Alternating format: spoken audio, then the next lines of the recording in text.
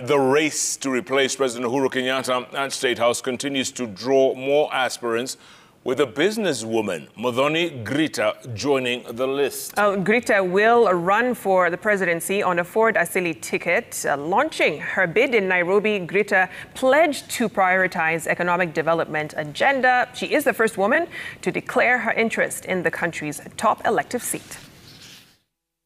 We shall accelerate manufacturing, increase agricultural productivity, attract investments, improve education, develop talent, and provide quality health for all.